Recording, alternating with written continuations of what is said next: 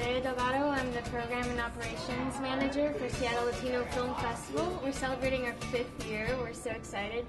We're a totally volunteer run, so sometimes it seemed like today would never happen, but it did, and you guys came out and made it a great show, great opening weekend.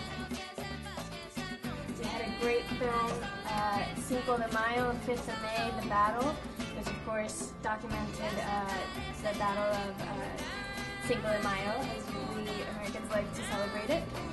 And we have the director here, Rafa Lara, an incredible movie, just a thriller.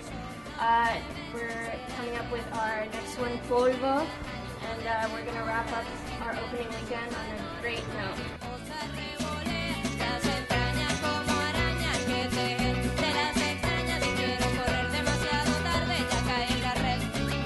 So first about the music. Usually when I'm writing a screenplay,